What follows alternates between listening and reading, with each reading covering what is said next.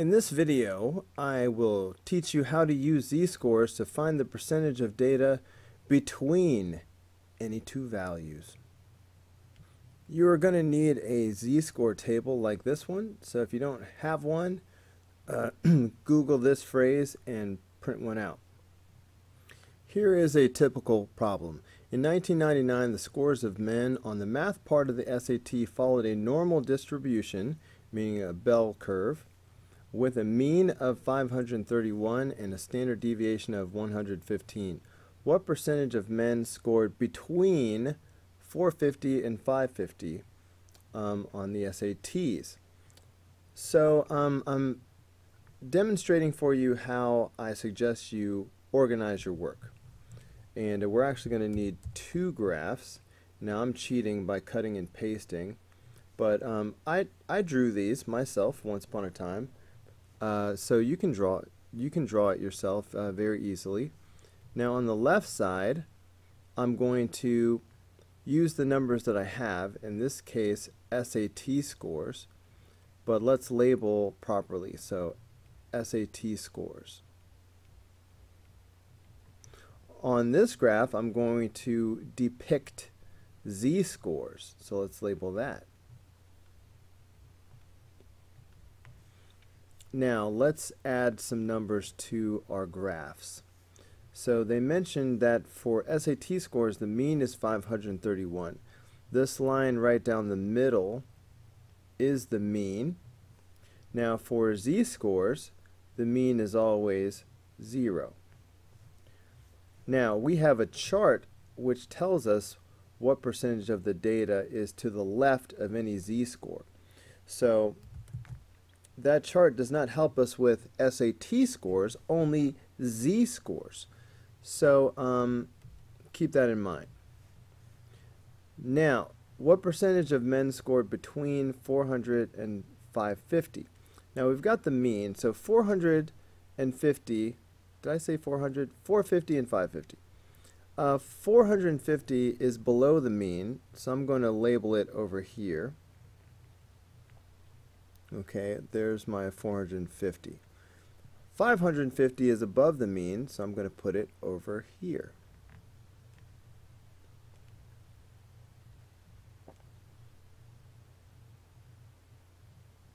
Okay, now if we want the percentage of men who scored between these two numbers, on the graph that means we're looking for the percentage of data that falls in between these two lines.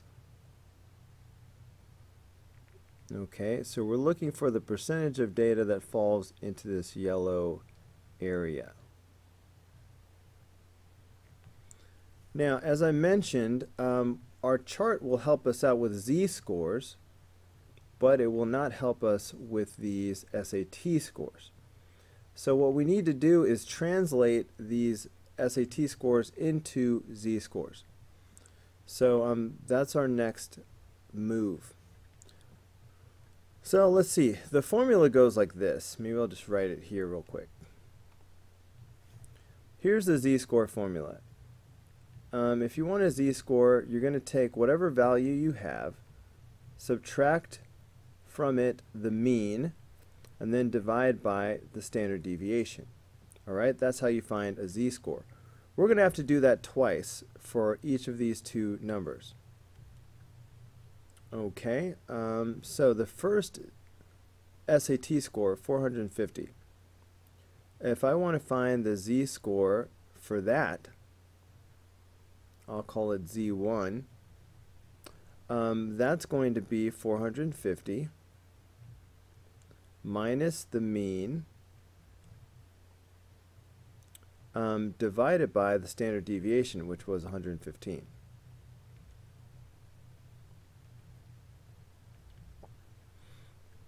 Okay, so you could just put that in your calculator. Alright, and that rounds to negative 0.70. We want two decimal places here. Very important, two decimal places. Okay, even if it's a 0, keep it. Now let's do the other SAT score and convert that into a z-score. Alright, so I will call this z2. So for this, I'm going to do 550 minus 531, again, over 115. So let's calculate this. All right, I wanted to show you how I round this. So I need to cut this to 2 decimal places. But I have to round properly or else it will really throw off my numbers. So notice that the next number is 5. If the next number is 5 or higher, you need to round this number up. So because this is 5 or higher, instead of doing 0.16, I'm actually going to do 0.17. Alright, so round carefully. So now we have found these two z-scores. So the upper z-score is 0.17. Now this is my z-score graph, so this is where I will put my z-scores. And my lower z-score was negative 0.70. Now we can use z-scores to help us find percentages between SAT scores, because the percentages should be the same. Alright, even though we've converted to z-scores, the percentage of data between these two z-scores should be the same as the percentage of data between these two SAT scores. Alright, so we can go ahead and concentrate on the z-scores because we have a chart for that. But whatever answer we get from the z-scores, it should be the same answer for the SAT scores. Okay, so now I'm going to take these z-scores and I'm going to use my chart. Now remember, the chart shows the percentage of data to the left of any z-score. That's less than any z-score. So let's start with a z-score of negative 0.70. Okay, I've got to find that. These are positive, so I'm going to go over to the other page. Okay, negative 0.7 is right here, and then this is the 0 column. Well, I jumped, so that's inconvenient. So this first column is the 0 column, and then 0.01, 0.02, 03, etc. So we want negative 0.70. So we go to negative 0.7, which is right here, and then this first value would represent, can I undo that? Okay.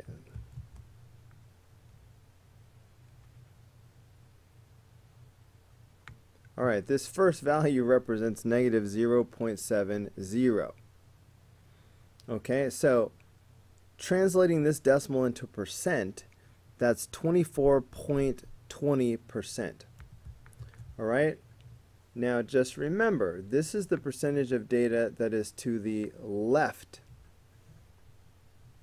Okay, so the percentage of z-scores that are to the left of this number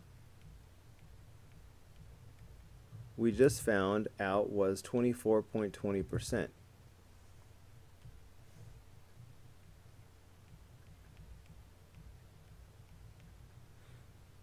Okay, we're going to need that number later to help us do the between.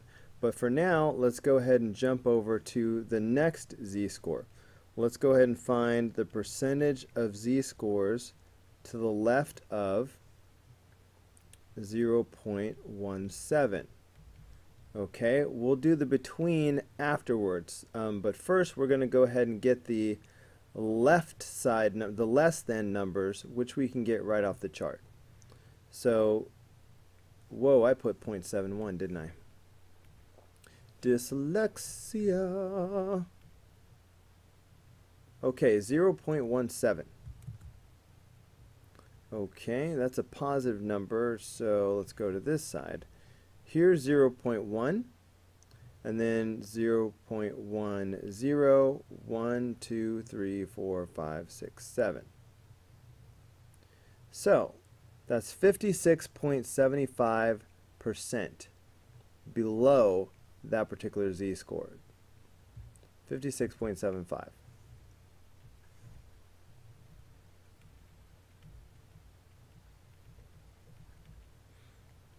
Okay, so fine. We found that 24.20% of the data is below this number. 56.75% of the data is below this number. Now we want to find the percentage of the data that's between these two numbers. Well, check this out. Here's the trick. If you want to find the percentage of data that's between these two numbers, in other words, we want z-scores that look like this. Negative 0.70 is less than these z-scores, which are less than, putting the percentage. I'm supposed to be doing z-scores, less than 0.17. Okay, this means between negative 0.70 and 0.17.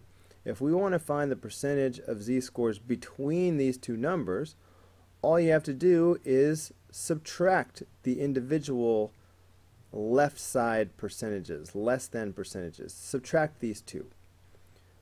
So all we have to do is do 56.75% minus 24.20%.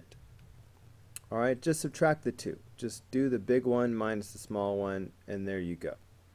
So I'm just going to punch this in my calculator real quick. That's giving me 32.55%. So that is the percentage of data that's between these two z-scores. Alright, so check it out. So between these two z-scores, I have 32.55% of the data. Like I said near the beginning of this video, that means the percentage of SAT scores between these two SAT scores should be the same as the percentage between the z-scores. So that means this area of this graph is also 32.55%. Alright, so in this space is where I like to answer these questions in a complete sentence. This is a real-world problem, and anytime you have a real-world problem, you shouldn't just answer with a number. You have to include the context, what the problem is about. So I will say something like this. 32.55% of the men who took the SATs in 1999 got between 450 and 550 on the math part.